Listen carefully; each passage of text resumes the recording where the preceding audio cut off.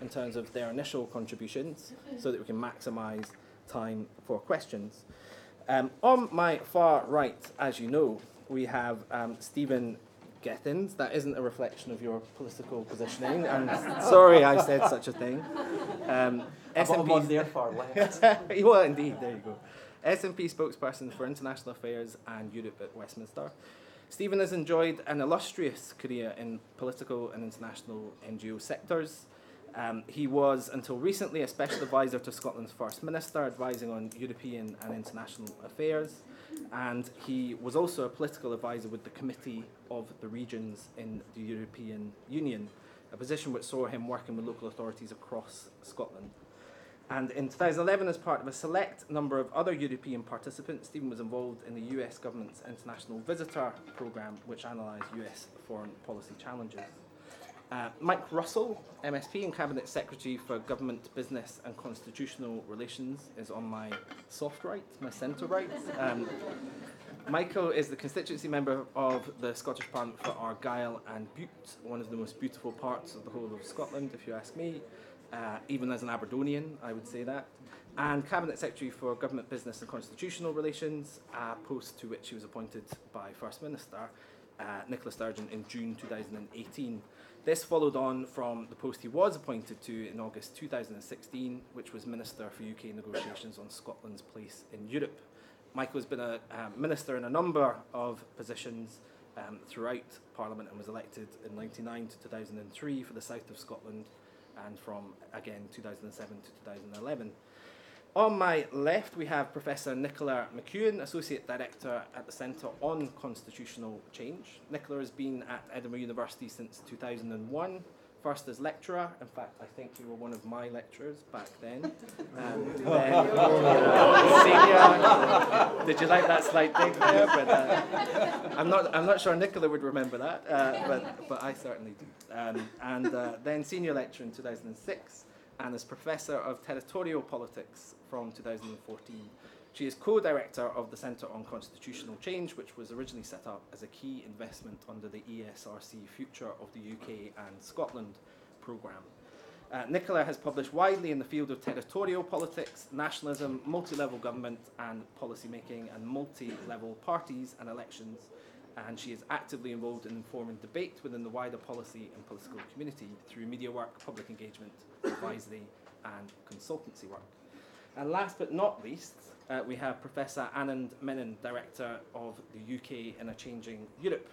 Before coming to King's College London, Anand was Professor of West European Politics and Founding Director of the European Research Institute at the University of Birmingham. Prior to that, he was University Lecturer in European Politics and Fellow at St Antony's College, Oxford. He has held visiting positions at New York University, Columbia University, and the University Libre de Bruxelles. I absolutely got that pronunciation totally wrong. We can forgive me that, I'm sure. I just forgive myself at the very least. He is an Associate Fellow of Chatham House and Senior Associate Member of Nuffield College, Oxford, and co-editor of the journal West European Politics. So, having done that whistle-stop introduction of our panellists, I'm now going to ask Stephen to go first with 5 minutes and 1 minute warning, because we're going to keep... No, fair enough.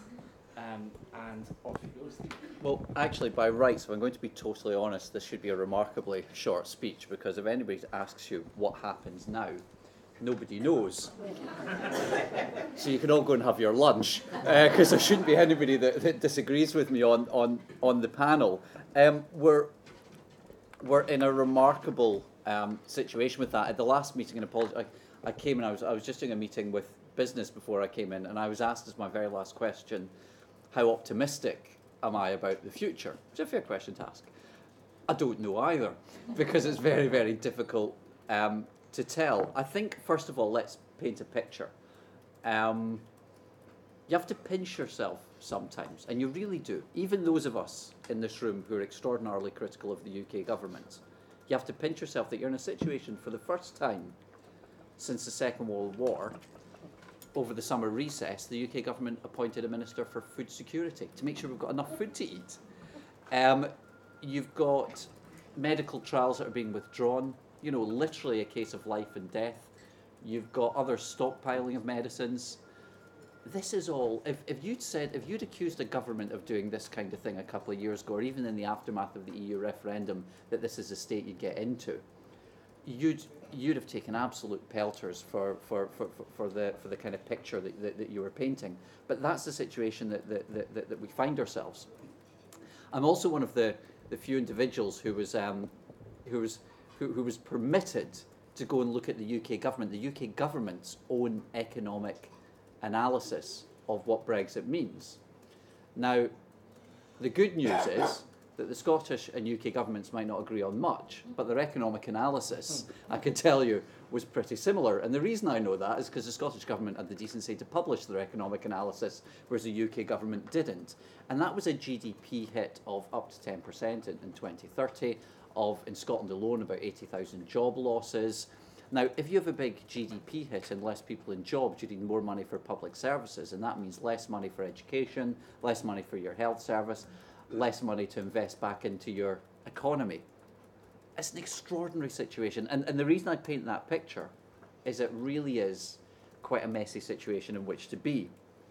Where am I hopeful, however? Well, I'm hopeful about this, which is the June 2017 election did one thing, and that's that it made the UK Parliament that little bit more European, in the sense that it was a parliament of minorities. Now, this is something that's very, very, very common in other European states. It's very common in the devolved administration. I'm sure sometimes to Michael's frustration that you don't have a majority, but that's the situation in which governments find themselves, in the Scottish Government, as it did in the 2007 to 2011, and it has to do so now.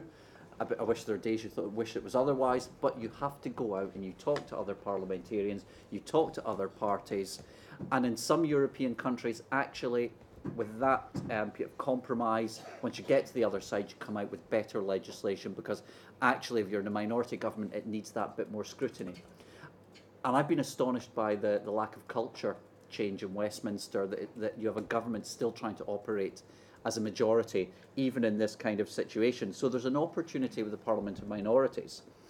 And I believe that there's a majority across the House to look at a customs union single market option, which was the compromise. Let's not forget the compromise that the Scottish Government offered.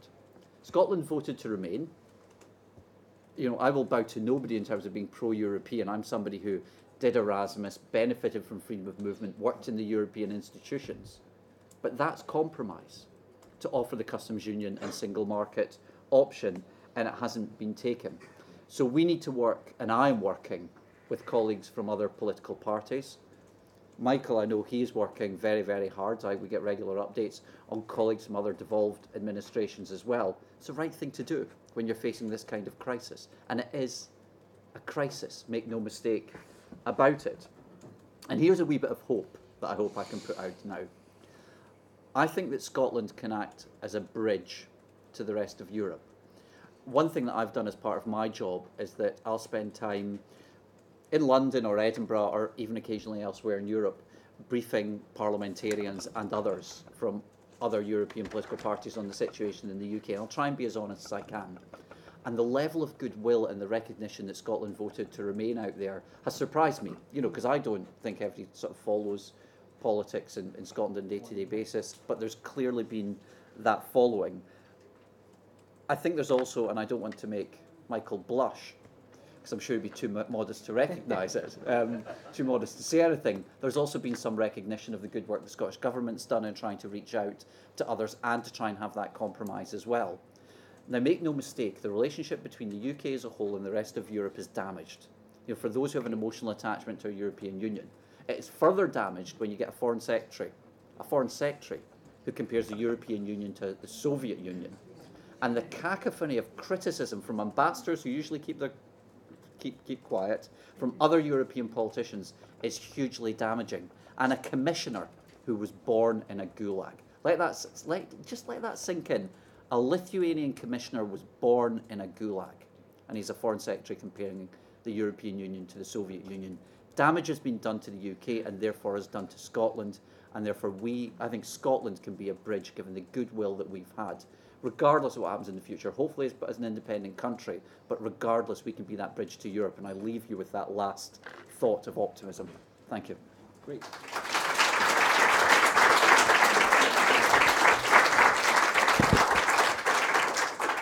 Moving on to Michael.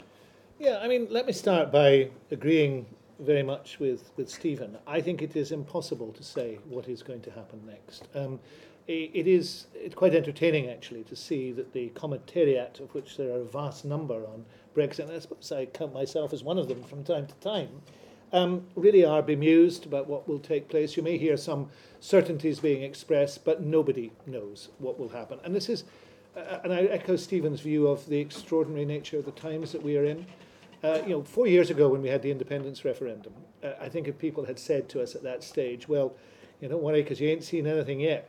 4 years' time, we're going to be struggling with the result of another referendum, which Scotland voted one way and the rest of the UK voted another way.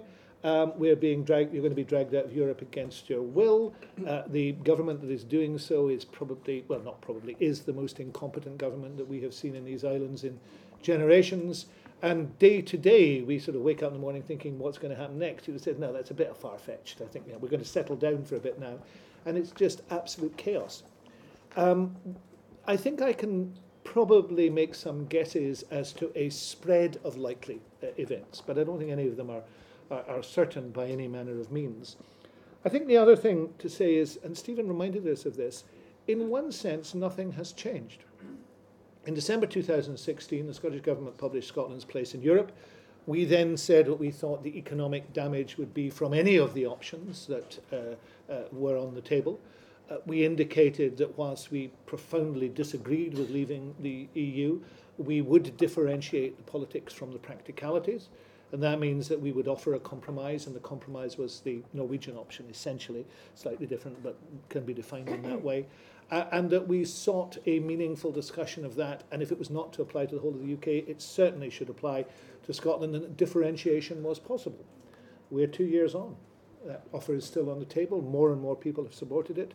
Clearly, differentiation is something that's going to take place in terms of what happens in Northern Ireland. And yet, Scotland's position hasn't changed, and the chaos in the UK government has simply got worse. And in what can only be seen as a classic error, the divides get bigger the more they try and write down and define what they want to achieve. I mean, the extraordinary thing about the Chequers Agreement was that was the fracture moment in the Tory cabinet, because for the first time they'd actually had to write down what they wanted to achieve, and they couldn't even agree on that. So the spread of likelihoods and options are exactly essentially as they were 2 years ago, which is that you could either stay, and that would be the most sensible decision to make, given that we now know a great deal more about the campaign and how the campaign was run, how it was illegally run, how there was huge question marks about the financing and operation of that campaign, and we also know it was based on a false premise. You could also take a judgment of the last 2 years and say, even if the idea was the right one 2 years ago, the sheer incompetence of executing that idea is one that means that it cannot be fulfilled. It just is impossible to do this in any reasonable way. That's not to say there might not have been a reasonable way to leave the EU, but certainly is not one that the UK government has found. So you could say staying is good. The Norwegian option, EFTA EA option, is not as good and will have financial and other consequences, but at least it's a rational option.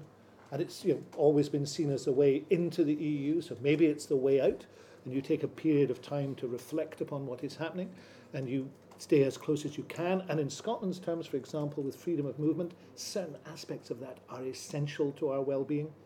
I am not astonished, but constantly struck at the rhetoric around migration in the rest of the UK, and I see it, as a member of the JMC, I hear it from UK ministers. It is utterly different. We are dependent upon freedom of movement in Scotland. If you look at the Highlands of Scotland, working population of 260,000 people, 80,000 of those will retire in the next 5 to 10 years. We are not reproducing ourselves, to put it bluntly, and in those circumstances we will be 80,000 people down in 10 years' time with no prospect of replacing them through migration, because clearly there is quite a strong turn-off factor at the present moment. That simply will lead to further depopulation. My constituency is suffering severe depopulation as it is. That will simply accelerate. So staying, but not staying, but having the single market customs union option is the next thing, and the only acceptable thing, because the further you go from the present situation, the more damaging it becomes. Then you have this free trade arrangement, the UK becoming unique in history, the only nation that endeavoured to negotiate a worse trading relationship. And that's what's happening, because they are endeavouring to walk away from one set of trading arrangements into a worse set of arrangements, no matter what you do. But the free trade option will be noticeably worse. I mean, of that there is no question. There are a whole range of things that simply are not available in any known or even extended free trade arrangement. So that's still there. And then you move to the no deal, the world trade option. And we don't know what would happen then. I mean, to be blunt, that is the worst unknown, because it's impossible to tell how that would work. My own view is that there would have to be arrangements cobbled together on almost a daily basis in a whole range of areas simply to allow us to continue to function. And, my colleague in Wales, it makes the same point. The day after, is there a queue of traffic that goes from Holyhead to the Welsh border? Is there a queue from Grangemouth to Edinburgh and beyond? We could not tell you. So my expectation is, in this last minute of what I'm going to say, there will be a cobbled together high-level agreement that gets the UK past next March, although I think the possibility of the House of Commons refusing that is quite strong, and indeed the other parliaments of these islands will also debate it. I mean, Carwyn has indicated that Wales will debate it. I'm sure we will debate it, and in Scotland I'd be surprised if there is any majority for it. There won't be. So there will be a high-level, cobbled-together agreement, and we will know not much more than we know now, but we will be out. And in those circumstances, any heft we have, any weight we have in negotiation has completely gone. And that means that this time next year, we will be sitting around this table again, trying to discuss what's ahead, because the hard part of negotiation is still ahead. The future arrangement. The easy part was meant to be exit and the high-level agreement. The hard part comes next. And I think in that instability, that political instability, there lies continued decline. So the only alternative to that is to find the right moment at which the people of Scotland can make a judgment as to whether they wish to continue with this nonsense and this madness, or whether they want to be normal again and to be a small nation in Europe. And I shall certainly be campaigning for the latter.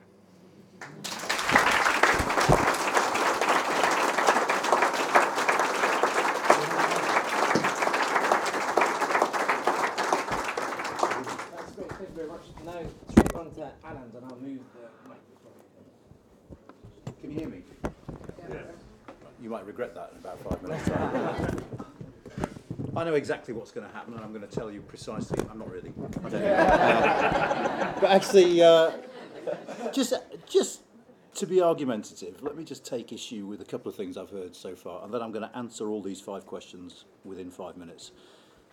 I think Stephen's a little bit unfair in the sense that any government would have to do contingencies for no deal now, because if the government wasn't doing them, they'd be accused of being ridiculous because the negotiations might break down. Now, I'm not going to sit here and defend how the government's done the Brexit negotiations, but I think contingency planning for the event of no deal makes perfect sense, because any international negotiation, you don't know how it's going to end, you don't know if you're going to get parliamentary approval, and if we ended up falling out without a deal, without contingency planning, it will be even worse than it would otherwise be. And in response to what Mike said, we know exactly what no deal means. No deal doesn't mean we will strike small deals with the European Union to keep the aircraft flying, to keep the drugs going over borders, because the European Union will quite simply turn around and say, you sort out the money, you sort out citizens, you sort out Northern Ireland, and until you do, we are not talking to you. No deal will be a calamity. Let's be absolutely clear about that. If we leave the European Union without a deal, it will be horrible. There will be queues. The flights will not be able to fly. It is not an outcome anyone on either side of the channel should want. On government incompetence, very, very quickly, maybe the government's incompetent. In many ways it is incompetent. Whatever government we had, if we had Superman as Prime Minister with a majority of 250, Brexit would be a nightmare to do. It's worth bearing that in mind. Brexit is just hard. It's hard because of how deep our links are with the European Union. It's hard because EU rules give us 2 years to untangle them all. No one could leave the European Union easily. That's the point of the rules for leaving, is to make it look like a nightmare, and we are sure as hell making it look like a nightmare. Now, the 5 questions. Will there be a majority in Parliament for this? We don't really know, but we know what the government's strategy is. The government's strategy is to hold the vote as late as possible, so that there is very little time to negotiate anything different, and to turn to the sort of Remainy side of the Conservative Party on the one hand and say, if you don't vote for this deal, the option is no deal. Do you really want that? And to turn to the European Research Group on the other side and say, if you don't vote for this deal, there is a real danger you're going to have a second referendum and no Brexit. Do you really want to risk that? And hope that the combination of those 2 arguments will be enough to sneak this through Parliament, with the support of some Labour backbenchers who will also be swayed by the argument that the alternative is no deal. Should also bear in mind that the greatest rallying cause for the current Parliamentary Conservative Party, he was referred to me recently by a Conservative MP as the best chief whip we've ever had, is Jeremy Corbyn. If you ask the soft Remainers in the Conservative Party, what is the one thing you could imagine that's worse than Brexit, their response will be John McDonnell. Okay, and it is worth just bearing in mind the degree to which the prospect of this Labour Party being in power will act as a very, very strong force bringing the Tories into line when we come to this vote. It's going to be very, very close. We don't know how it's going to go, but that's how I see the government playing it. Is there enough time to have another referendum? Yes, absolutely. There's a very, very good report done by the Constitution Unit recently that said it'll be tight, but there's time. And also bear in mind, if we decide to have another referendum, the EU will extend Article 50 through to the European elections. So there is time to do it. Whether the people want another referendum is a whole different question. We don't know. Depends on the question you ask. If you say in a survey, do you want another referendum? The answer tends to be a Brenda from Bristol, oh, Jesus, anything but another bloody referendum. If you ask the British people, do you want to be in control of the final Brexit deal? Then they'll say, yes, please. So the question matters. What the result will be, anyone who tells you they know what the result will be is lying. The polls are too close, the polls are too uncertain, and we have absolutely no idea who will actually turn out to vote. That's the biggest uncertainty about a referendum. But finally, what I'd say is be careful what you wish for, because if you really think another referendum will sort the Brexit issue once and for all, imagine a scenario where we have another vote and we vote to remain by 52 to 48 on a turnout that is slightly lower than the one we had in 2016. Do you think the issue goes away? Do you think actually we would be the sort of country anyone should want in the European Union in that situation? We would be a total nightmare. We would veto everything. So whilst the European Union member states have to, out of politeness, say, yes, we'd love you to stay, I suspect in a lot of sort of private conversations they're thinking, oh, Jesus, just imagine this United Kingdom with its current politics remaining in the European Union. It wouldn't be pretty. Should freedom of movement be reformed or defended? It should absolutely be defended. The economic evidence is pretty damn clear on this. The EU migrants into this country have provided far more to us than we have provided them with in purely economic terms. Should government have been more sensitive to the implications of free movement for certain parts of the country? Absolutely. But if you have parts of the country where you've got problems of excessive population, it strikes me that the choice between building a few extra schools and hospitals and leaving the European Union was a bit of a no-brainer. But this is years of public policy neglect by governments of both sides. And I think it's one of the implications of Brexit we need to think through in the post-Brexit period. We need to put right the things that made people dissatisfied in this way in the first place. Will there be a special Scottish deal? Absolutely not, there won't, I'm afraid. And I tell you why. The reason the Northern Ireland is going to get a special deal is because the Republic of Ireland wants it. A member state wants it. Do not underestimate the fact that loads of member states are very unhappy with the special deal Northern Ireland is getting. The French government thinks it will give the Northern Irish unfair competitive advantages within the single market. They're only doing it because they know they have to support Dublin to make the European Union united. The notion that they will do it for any other country without that backing by a member state strikes me as for the birds. And one of the sad things about Brexit for me is on the day we leave, if Scotland votes for independence in some future that Nicola is going to talk about, they will be treated like a third country. And being treated like a third country, however warm the words are, is unpleasant. The EU has very, very strict rules and procedures for that. I'll leave it at that. Oh, perfect. Thank you.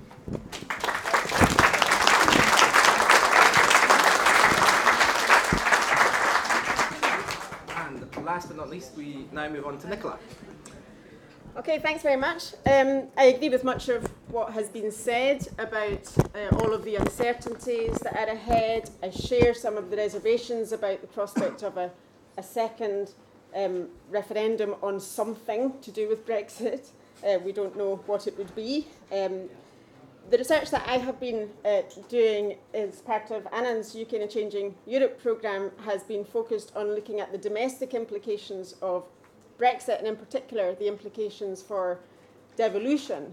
And they can be really quite enormous in changing and in challenging some of the assumptions that we have maintained around devolution in the UK, including around the Sewell Convention, but lots of things being proposed in the name of the UK internal market could directly challenge the autonomy of the devolved legislatures.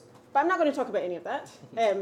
What I did want to talk about was, what does this mean for the politics of independence? And just to begin with, not to talk about Brexit or Scotland, but I want to say something about Quebec. Okay?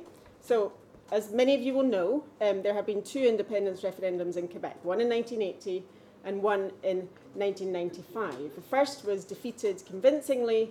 The second one came after a very long period of constitutional grievances, legitimate constitutional grievances, and was held and came so very close to victory, less than 1% of a difference between the yes side and the no side. Last weekend, the pro-independence Parti Québécois suffered its worst defeat in its history, and the politics of independence is nowhere on the agenda in Quebec politics today. Now, Quebec is not Scotland, and the PQ is not the SNP, but what I take from that is that there isn't an inevitability about the direction of travel here. It's a statement of the obvious to suggest that support for independence can go down as well as up. The other thing that I take from it is that while, as in 2014, you can lose one referendum and still emerge victorious, I don't think the same is true of a second referendum defeat. Therefore, again, a statement of the obvious, timing is absolutely critical from your perspective. Now, back to Brexit and back to Scotland. There is a strong case to make to suggest that Brexit strengthens the rationale, the arguments for independence, particularly in the context of a no deal, as the polls at the weekend indicated. It strengthens not just the case, but it strengthens the support for independence. We have seen some shifts in the opinion polls, not staggering shifts, but gradual shifts towards a greater support for independence. But it's not dramatic, I would suggest. There's an awful lot of work for you still to do. But Brexit complicates independence. It adds complexity to the case for independence. The First Minister has said that she will come back to the issue about what happens next once the terms of Brexit are known. I think I listened to the radio this morning, talked about possibly October, November, January, whenever we know what happens with this stage of the negotiations.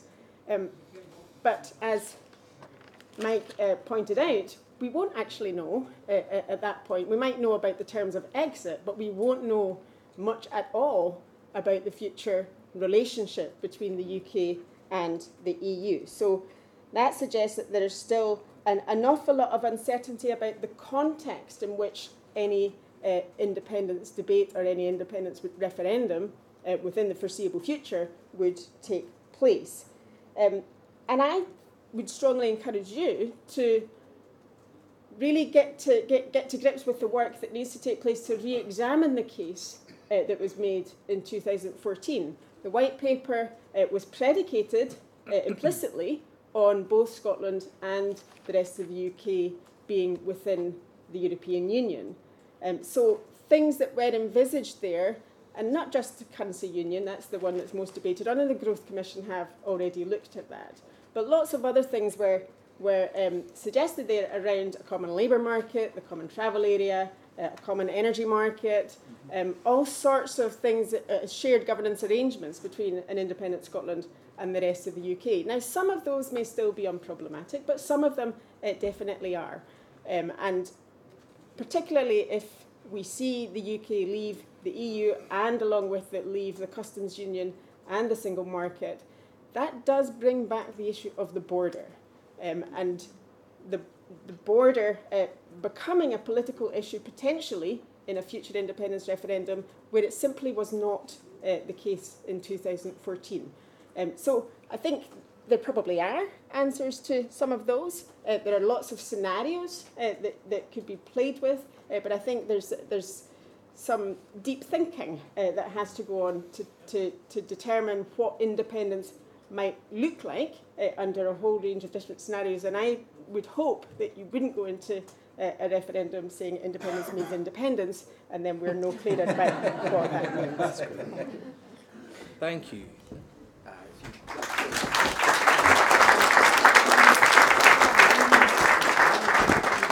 So that's half of the hard bit for our panellists. The other half now is answering your questions. I'll take questions in groups. We have a roaming mic, and if you can say who you are before you ask your question, that would be great. So we have one question here to begin with, and I'll take another couple, so get your hands ready to go. Hello, my name is Janice Donaldson. I'm from Bearsden South SNP. I'm quite concerned about something that Nicola said about the Quebec question, that they went from just about winning independence to losing that momentum. And that worries me that we may find ourselves in the same position. Do you think, Nicola, it's because of demographics changing that the will for independence in Quebec has changed? I think we need some guidance in that. Can we take another couple of questions if there are any at this point, and then we'll take it as a panel. So we've got another two here. I would just like to ask the Viking Stephen, I think, has the UK government in any way, respectful or tried to accommodate Scotland, or even or read your paper and answered it? Is there any hope that they will take our wish to remain on board? Heather Anderson, I'm a councillor at Scottish Borders Council. We're about to lose 60 million in European cap subsidy to leave the European Union. But my main question is about acknowledging the level of frustration in the party that we're not being able to get out and campaign for an independent Scotland in Europe, and we need to, I think there's a real sense that we need to get mobilised on the ground, and we need to be making the case, and we're very frustrated with constantly being told to just wait until we find out, especially when you're saying we're actually not going to find out anything. So that there's that sense that time is slipping away. If we actually believe in being an independent European country, can we please get some guidance from the party about beginning to make that campaign live on the streets? So, big two questions there.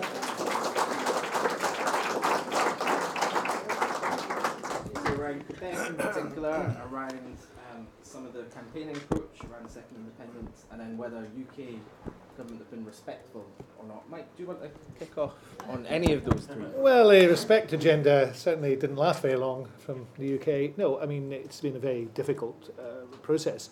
On one level, it's perfectly civilised. I'm in London again on Thursday for a JMC meeting. On another level, these meetings are very frustrating. We don't make the progress we should make. Nicola said a number of interesting things. We didn't go there, but at some stage we need to go there, about the view of devolution from the UK government. And I think we see a pretty dismissive view of devolved administrations and their competencies, what they should be doing. And I think that is likely to continue to be very difficult. And in those circumstances, it's hard to do the creative and constructive things you might want to do, because you're just not going to make any progress with it. We've said, for example, we will not pass legislative consent motions until there is a stronger basis to do so in the Scottish Parliament. That means a logjam in legislation. So the relationship's pretty bad, and it's not getting any better. Can I just address, though, the issue of frustration? I understand that frustration. I feel that frustration, but nobody's stopping anybody doing anything. That's really important.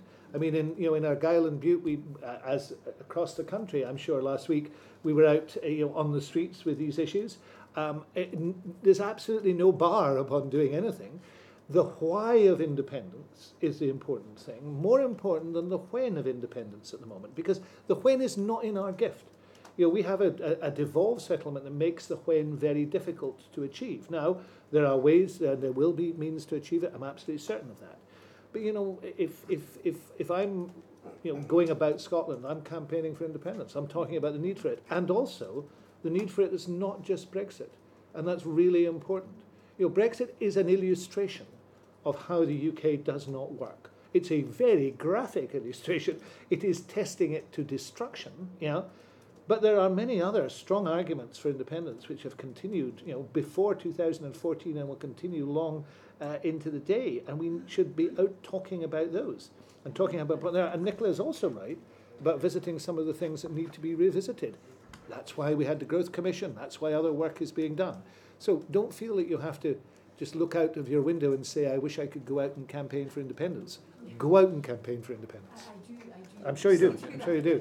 We all have to do it. Nicola, do you want to? There's a specific question on Quebec, but feel free to go. I mean, there's lots of speculation just now about what explained the result of last week, and I'm not going to pretend to know the answers to that. But I mean, I think there is some sense of fatigue kicking in so it's not that the underlying issues have gone away, but there's not the same appetite among the parties or the electorate to keep returning to the same argument all of the time. So that sort of for or against independence that was the dominant cleavage in Quebec, just as it is today here, is not the case anymore. But that's not to say it won't return again in the future. There was a second question, I think, around. Just on the timing. So on your points about nothing will be known. It's not that nothing will be known. So assuming there is a deal of some sort on the terms of exit, it will probably be accompanied by some sort of wording on the long-term future. It's just that it won't be very detailed, I would have thought. It certainly won't be binding. And because there are lots of uncertainties in the EU context, and there will be a new commission, there will be new negotiators, there's change that takes place regularly among member state governments, so things can change there. So it's not certain.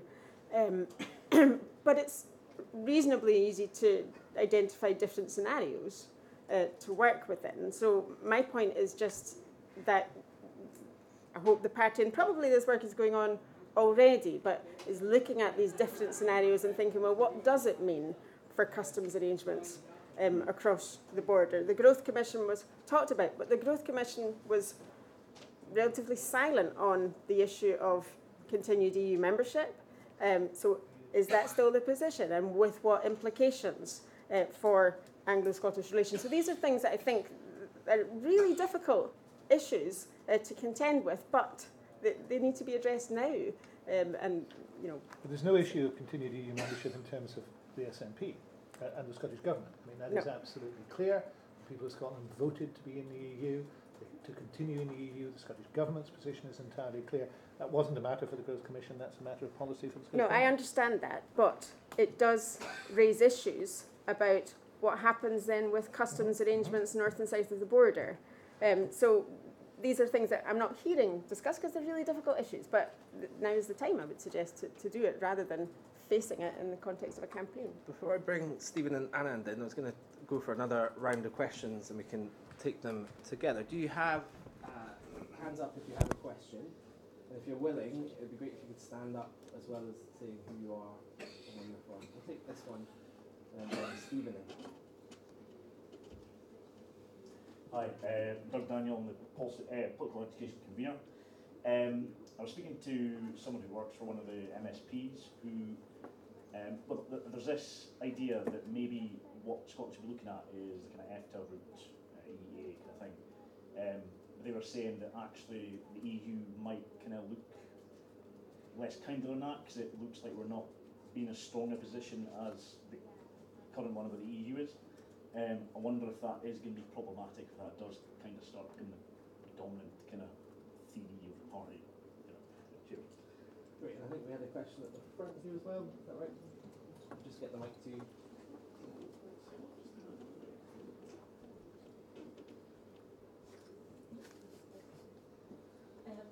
Menon from Gunson branch. I just was wondering, is there any particular reason that an independence referendum can't be held before the end of March? Just because of what's at stake, partly of what I'm saying, but as well for in general, if there is a chance of a no deal, which there is, then it puts a big difference to the position of Scotland. How much is there then a chance, if there is a no deal, that the Westminster can go and say, right, you're not going to have a referendum ever? Great. Stephen? Yeah. I think first of all, Doug, on the EFTA route, Scotland is a country that has met the acquis communautaire, the rules for being a member of the EU, albeit as as not a full member state. So some changes would have to be made. We're not a country that's going to have to, I keep hearing all this nonsense about, it'd take you years and years and years and years. If Iceland wanted to join the EU, and they've got a particular issue around fisheries that I've got great respect for, wouldn't take them that long. If Norway wanted to come in, if other Western European countries would like to come in, we've got 40 plus years of membership under our belt. For me, the most attractive option is the European member state option. And actually, we heard earlier on from Anand, about other member states bending over backwards for Ireland. That is because Ireland is a member state of the European Union with a seat round the council, and Dublin has that heft in Europe. And actually, ironically, Dublin is now in a stronger position, than London is, possibly for the first time in its history in terms of its diplomatic clout. And it's been amazing how the EU27 have got behind them on that, in what is a very difficult set of circumstances for the Irish government. So I think that's something, and actually as a pro-European, the compromise and talking about it is something we have to do, and it's right to offer a compromise, but it's a compromise. It's not easy. So I think the European member state option continues to be the best one. In terms of the respect agenda, Michael talks about that on a daily basis. We live it every week in London. It isn't there.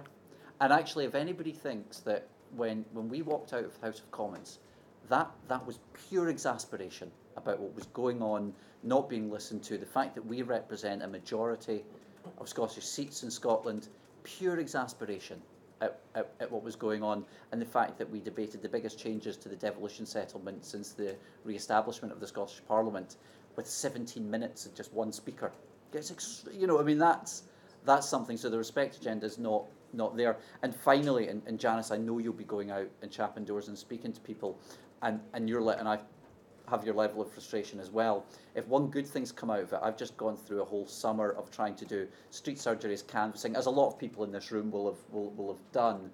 But what's the one good thing out of that has been actually trying to get a real feel for people. I'll say this as my final point. The biggest employer in my constituency is the University of St Andrews, by quite some distance.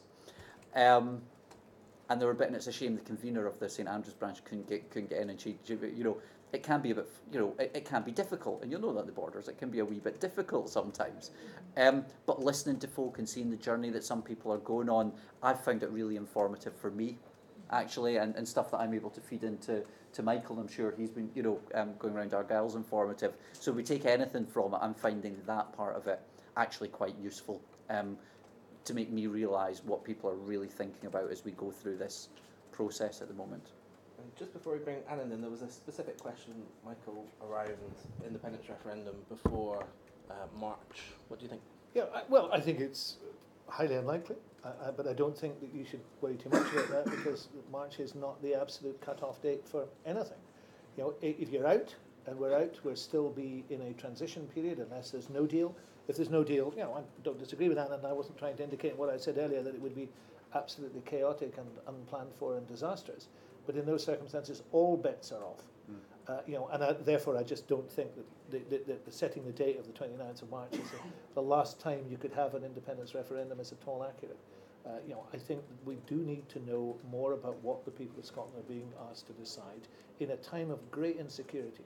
One of the really big issues in this, and I'm going to address it tomorrow when I speak at conference, is the feeling of powerlessness that people have, that this whole thing is happening, and they can't influence it. And I think that we need to get our heads around the fact that's not true. This is not powerlessness.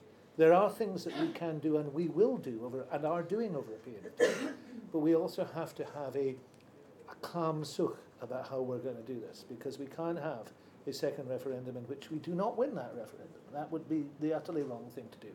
And there are many, many great and memorable Scottish heroic defeats.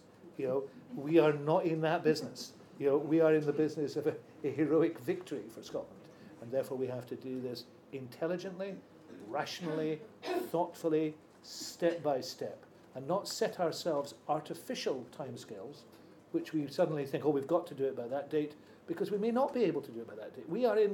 Devolution is a highly unsatisfactory set of circumstances, particularly a Section 30 order, which is required in order to hold a referendum, which requires the agreement of both Houses of Parliament. That's a very difficult situation to be in. But nothing is insuperable. I'm absolutely confident that we will be able to give the people of Scotland a choice at some future date.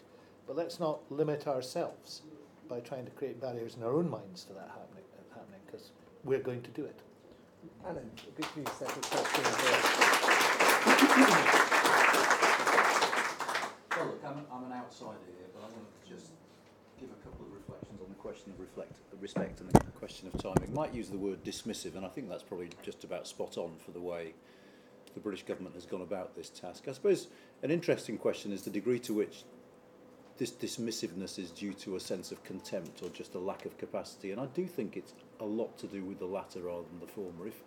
If you're not in Westminster and Whitehall regularly, you just won't get the degree to which the place is going into meltdown, and the degree to which Brexit is just imposing enormous strains on the governing system of this country. And I suspect that when the British government decided in its cack-handed way to say when powers come back from Brussels they won't go to the devolves, we're going to land them in London, this was less about a power grab, though that was the effect of it, and more about the fact, oh my God, we can't face another complication at the moment because we've got 2,000 other things going on. And that is essentially how we're being governed at the moment, because things are just so messy. And I understand that doesn't make it any better for you people here, but I'm not sure we should always assume a malign intent. This is just stretching the capacity. Hard beat there, Anand. Here we go. I'm not sure. I always assume a malign intent. When I'm not sure this audience is with you. Always bring the crowd with you. On timing, I mean, it is just staggering how much uncertainty there will be next March. I think that's the point. And yes, we'll have a political declaration. It won't be legally binding. It will almost certainly be very vague. And following that legal declaration, we will have the appointment of a new European Commission by a completely new European Parliament. And it is almost certain that by the time we come to sign a trade deal, we will have a new British government, one way or the other. So the notion that we will know what the future holds strikes me as fanciful. And however frustrating it may be, the nature of the rest of the UK's relationship with the European Union is absolutely fundamental to the model that Scotland chooses, whether it chooses EFTA or whatever else. It's not beyond the realms of possibility that 4 or 5 years down the line we have a British government that's committed to EFTA membership. I mean, I think it's very, very unlikely given the state of both major political parties at the moment, but it's not beyond the realms. And I think fighting an independence campaign with that level of uncertainty about the future is going to be a bit like fighting it with one hand tied behind your back, because that will always be the counter argument. We don't know where we're going to be. How can you do this? And it's just another complicating factor when there are already so many. Great. Should we have another round of questions? So hands up, and again, if you are willing to stand up, please do, and please tell us who you are. So at the back, and we'll take another couple. Muriel Nielsen from Braeburn Branch. With regards to obtaining a Section 30 order, has any thought been given to, in the event of a people's vote, that Scotland perhaps put some caveats in, saying they would only support a people's vote if one of the trade-offs was getting a Section 30 order? And secondly, if there's if there's a general election, again, could Scotland stand on the basis that if they get a majority of the Scottish MPs at Westminster, then that is taken as a Section 30 order. Any other questions before we close this panel?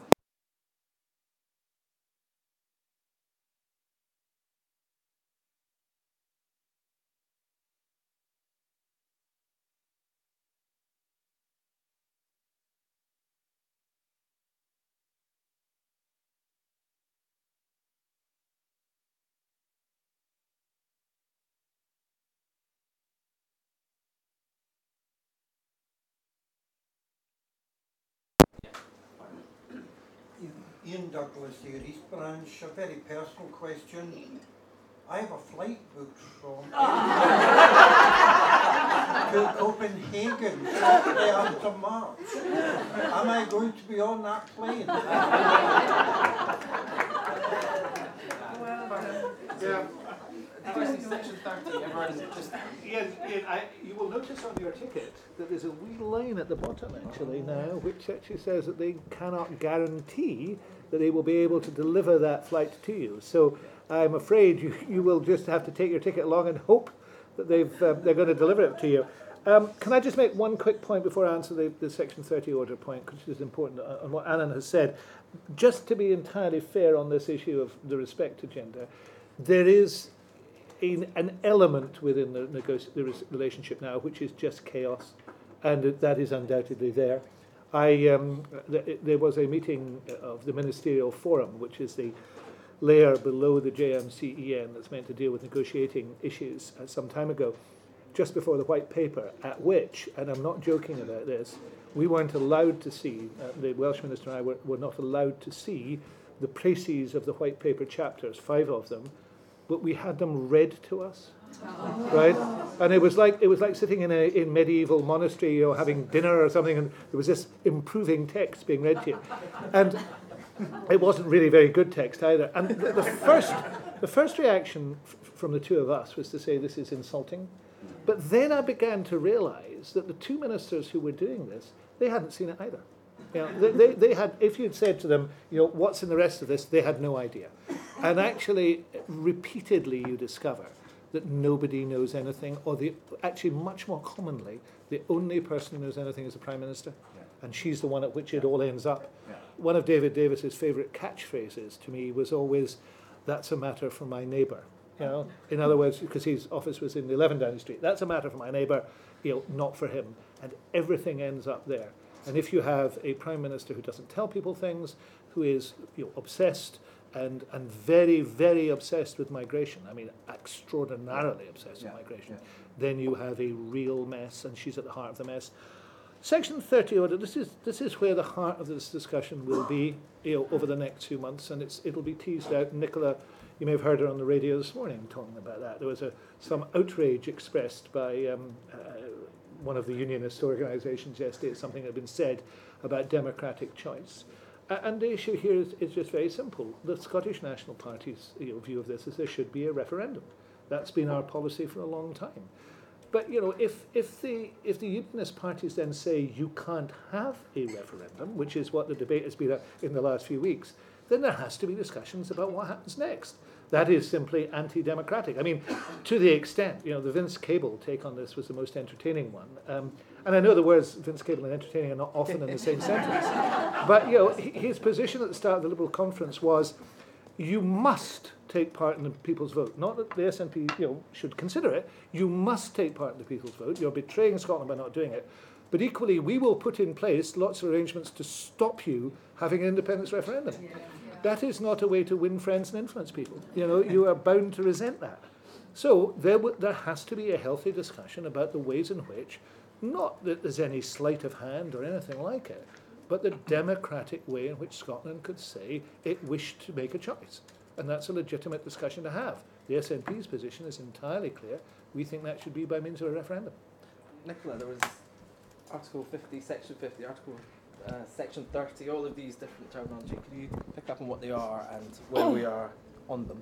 Yeah, well, under the devolution settlement as it stands, the Constitution is a reserved matter, including referendums on constitutional futures. And therefore, as happened last time, if the Scottish Parliament wanted to have a referendum or legislate for a referendum on similar terms to the last one, then it would require a transfer of the powers to enable that to happen. I think last time, correct me if I'm wrong, Mike, but I don't think there was a concession to suggest that there couldn't be a referendum without a Section 30 order, but it couldn't be on those terms. It couldn't be as clear as the wording. But it's clear. Very unclear. It's very unclear. But I mean, certainly, and First Minister has indicated, I think, that she would want to proceed with the agreement to transfer the competence, so that you could have a question which is similarly unambiguous as last time around. Now, the Prime Minister has said no, Richard Leonard has said no, and my student said that last week. But we have a situation where there may well be a blockage, and clearly this is all playing politics. Now, the Scottish Government doesn't want to get into the situation that the Catalan Government found themselves in, but the UK Government doesn't want to get into the situation that the Spanish Government found themselves in either.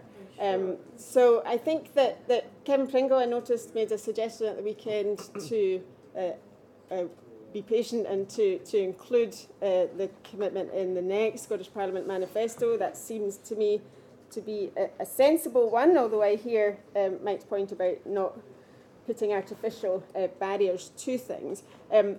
The alternative that has been suggested around having a general election as a sufficient mandate, I think, doesn't get you the Section 30 order. It doesn't get you the negotiated transfer of power, and it may not get the legitimacy of the outcome. And for any referendum, it's difficult to envisage an independence referendum clearing a yes vote with a very large margin. It's almost certainly going to be the case that if there is a yes victory, it won't be dramatic, it won't be enormous, and therefore you have to ensure a process that is perceived by everybody to be legitimate in order to secure losers' consent. And I think that's really important to the outcome going forward and to any prospect for negotiating independence thereafter.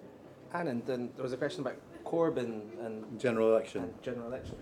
Yeah, can I just say on the gentleman's flight? I mean, what I would say about flights is, if flights are going to be cancelled, we'll know well in advance, because the talks have got to be finished by the middle of January. If there's a deal in the middle of January, then you're fine. If there isn't, then you've got 3 months to batten down the hatches before we leave with no deal. The Labour Party's policy, insofar as there is a Labour Party policy, seems to be at the moment that we will vote down the Prime Minister's deal because Labour's 6 tests are unpassable by anything but membership, okay? And once we voted down the Prime Minister's deal, we will then somehow secure a general election. What I should say is, we have this piece of legislation called the Fixed Term Parliament Act, and it makes it very, very difficult to get from a defeat of the deal with the EU to a general election. It is perfectly conceivable that those Conservative MPs who vote against the deal then also vote against a motion of no confidence in Parliament, keeping the Prime Minister in place but voting down to deal with the European Union. I cannot see any circumstances at the moment in which Conservative MPs will troop through the lobbies in favour of a general election now. So there are all sorts of unknowns about what happens in the parliamentary process, but it could just be a sort of long, slow, agonised process of trying to find a new leader of the Conservative Party, trying to find a government, everything, in other words, short of a general election, because there are only very specific circumstances in which you can have that election. And that's, you know, one of the calculations that government whips are trying to bring to bear on their own MPs, and indeed on Labour MPs, because we're in a bizarre situation where some sitting Labour MPs don't want their leader to be Prime Minister either. They will be trying to bring this to bear on MPs to say, do you really want that level of uncertainty at such a period in our history? Surely it's easier just to vote for this, get Brexit out of the way, then continue. And I suspect that's going to be quite a powerful argument when we get to November and December. So we've got the last word to Stephen, but I'm afraid it's a short word. Well, so it'll be a 30 short one, seconds. which I'm going to, great respect for Anand, I'll disagree with him very slightly on this, which is, be aware of a general election. If a Prime Minister wants to go to the country, she will go, and it's very difficult to keep a Prime Minister in power. But that, and so that's why I'd say, because we've got a lot of activists and those of us in the room campaigning, be aware this is not off the table. In terms of a Corbyn government, they are in such a lot of mess. I mean, it's difficult to such a lot of mess. Now, those of you who are campaigning against Labour, great news. Richard Leonard's ruled out backing an independence referendum. You've got something to tell people round the doors. But they're an extraordinary mess. And I'll leave you with this, and this is basically where we started, I'm afraid, which is don't underestimate the amount of chaos that we deal with on a daily basis at Westminster. There are days when I'm so grateful to the Scottish Government, if I'm doing media over the course of the day, when things are changing so rapidly that Michael and I are having to talk to each other on an hourly basis, not because of the changes in the Scottish Government, but because of the dramatic changes at Westminster, with chaos unfolding, and not knowing, literally not knowing, if there'll be a government in 2 hours' time. So do not underestimate, and apparently that is as of nothing compared to what we're away to see between now and Christmas. So I'm sorry to leave you with that note, but I think it's the most honest sort of assessment I can give you of what's going to happen over the next 2 or 3 months. We don't know, and anything can happen, so be prepared. So on our, just that leaves me to say, so thank you on behalf of IPPR Scotland and UK and the Changing Unit. Thank you to our panellists. Most of all,